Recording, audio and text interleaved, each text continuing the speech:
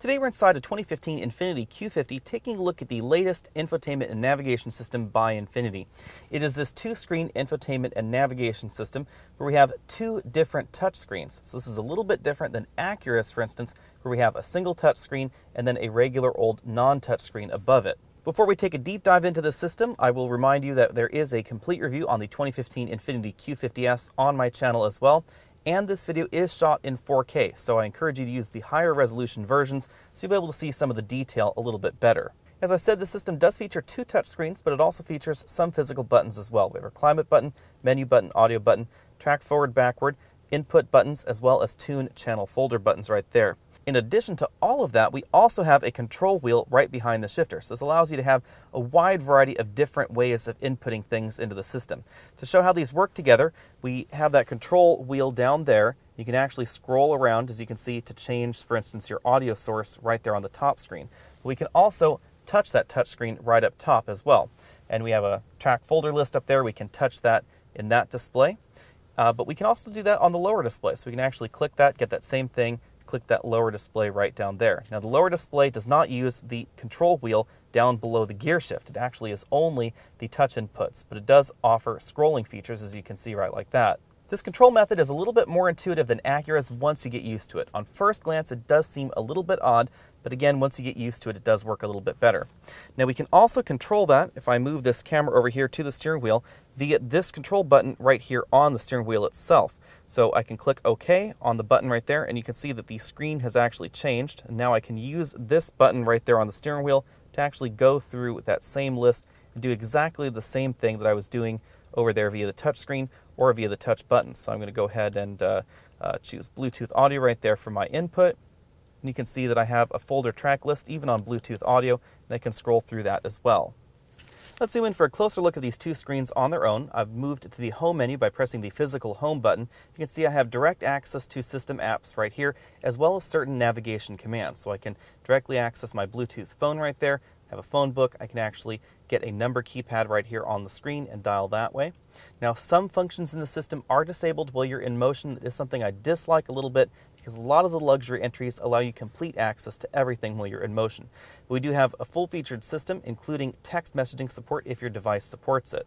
Infiniti Connection is sort of like Infiniti's version of General Motors OnStar with a few added features as well. So you can see we do have a calendar. You can connect to the voice services, and that's the voice concierge service that is standard with the Q50, or we can actually access Google Send to Car, things like that. You'll notice that we have additional screens to the left and to the right. To the left, we have room for future expansion, so those are just blank right now. But if we move on over to the right, we have our Infiniti Drive Mode selector. This is how you can adjust the personal mode in this system. So the personal mode is the drive mode selector and allows us to change the way the engine transmission feel, etc. So you can actually change the way that engine transmission work right there in the personal mode. You can also change the way the steering feels. This allows you to choose between all the various ways you can have the steering effort as well as the steering response. So steering effort is what it sounds like. It's how heavy is the steering. And then response is actually how quick the ratio is. Because our version has the direct adaptive steering, you can actually change the steering ratio to be the ratio of the steering wheel's movement to the actual car's wheel's movement. Active trace control, this helps you in corners. It actually applies brakes on one side of the vehicle to help you go around the corner a little more smoothly, and you can of course reset the settings there as well. Edit User allows you to link keys to the vehicle so you can have certain personal preferences tied directly to that user, like presets, etc. You can alter the way our driver assistance systems work, our forward distance control. We have our lane keep assist and our blind spot monitoring, etc. We can get Sirius XM info. We can also buy apps with the App Garage. We have a quick guide for the vehicle, clock, compass. You can also access other apps in the system depending on what you have set up with it as well. We have a driving performance app on our particular model. In the performance meter, we have a few different looks. We can have our fuel gauge, we have our G meter there, cornering Gs, compass, steering, etc. If you want to configure this display, you can click on some of the gauges and then change what exactly they do. Entering a destination in the system uses primarily this lower screen. So we hit the home button, you'll see that we have navigation. We can do points of interest, home, destination, street, address, etc. We can also touch right up here to get this menu up. And then either using the control wheel or our fingers, we can actually search for nearby places using this top screen. Or you can do that same sort of thing down here with points of interest on this particular display. Or we can go back and we can actually enter a street address right here via this system. So for instance, we'll enter one here. You can see that this address is very speedy when you're entering an address in this fashion.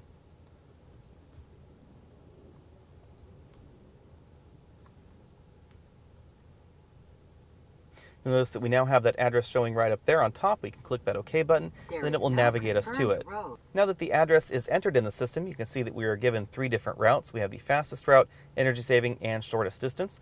We have a little bit of route information up there and an overview of the destination. So we're just going to go ahead and choose fastest route. Now that that route is entered, you'll notice that we do have XM Sirius traffic information displayed on this display. You can actually get turn-by-turn instructions via these buttons down here on this display as well. So the 2 displays work in coordination on the navigation system as well. This is a little bit different than the Acura system. You can also click the route button and edit your route, recalculate the route, those sorts of things right down there. Both displays do support touching and dragging, and they also support a few different motions, so you can actually pinch to zoom on the display right like that as well. Now these 2 displays are not quite the same technology because this one does use an anti-glare coating and this one does not, so they do look a little bit different in person. Going back to the audio source here, you can see that we do have source selection right up top. We have Bluetooth audio, iPod, the optical disc player, AM, FM, and Sirius XM. With my iPod connected, we do have complete voice command ability of the iDevice, like you'll find actually in most mass market vehicles or the Acura systems. That's not very common in luxury vehicles, so you can do that in the Lexus IS, but you cannot do it in the BMW 3 Series or the Mercedes-Benz C300 this time. We also have full access to our playlists, our albums, our artists, genres, etc. right there via this display. We have access to a very similar set of things as well if we actually connect to our device via Bluetooth, so we're not limited based on the physical connection to your device. Clicking on the gear icon is where we find things like the day, night, and dimmer settings for these 2 displays. Kind of an interesting twist, these 2 displays do not dim along with the instrument cluster on the driver's side, so they do have separate dimmers from that and actually from one another as well. So you can actually adjust the dimming on the upper screen separately from the lower screen. It's also where you'll find bass, treble, valance, etc. You can also click the volume adjustment button and we get audio volume. We also get voice volume, guidance volume, etc. Overall, I rank the system above the Acura 2-screen infotainment system because this does appear to be much better integrated. These 2 displays do very separate things for the most part, so you actually can browse your audio source in this lower screen and leave this upper screen solely for navigation. And that's not something you can do in the Acura system, because the Acura system really uses this bottom screen to just change input methods, but if you want to browse your iPod, you have to use the upper screen. This particular system, you can do everything on that iPod using this lower screen, or you can actually do that on the upper screen as well. It's kind of an interesting twist because you can do both. Similarly, we can also enter navigation destinations on this upper screen or the lower screen. So the 2 screens work together or separately depending on what you want to do. Also, in an interesting twist, we have multiple ways of interacting with this system. So we have the actual touch screens here, or we have the toggles on the steering column that we can use right over there, or we have that scroll wheel in the center console. Infiniti is really the only company out there that allows you to choose your input method in this manner. I didn't find this system quite as intuitive as BMW's iDrive, and the mapping software is not quite as attractive as iDrive either. However, it is more fully featured in some ways than iDrive because we get all those connected apps, we get the Infiniti connection, and we also get the ability to voice command our music library that you don't find at this moment in iDrive. The system is much more intuitive than Lexus's remote touch joystick that you find in the Lexus IS. This takes an awful lot less eye time off the road, especially because you have that control on the steering wheel. It clicks up, it clips down. You don't have that mousy hanging around on the screen. We also have more screen real estate going on than you find in the Lexus. I think that overall, I'm going to rate this my second favorite in the luxury segment. I still prefer the way BMW's iDrive looks overall. I think it is a little bit more intuitive than this 2-screen setup for most functions, although we do get more screen real estate in this particular system. So if that's what you're after, this is definitely going to be tops in your list. Also, if you really value those voice commands for your media library, this is going to top BMW iDrive. For me, I prefer the aesthetic in BMW iDrive a little bit more than that particular feature, although it is very compelling. Thanks for taking the time to check out this video. Again, I'm Alex Dykes, and this has been the Infiniti 2-screen infotainment and navigation system review. If you want to know more about the Infiniti Q50S, which is the vehicle that we are inside at the moment, you'll find that complete review on my channel as well.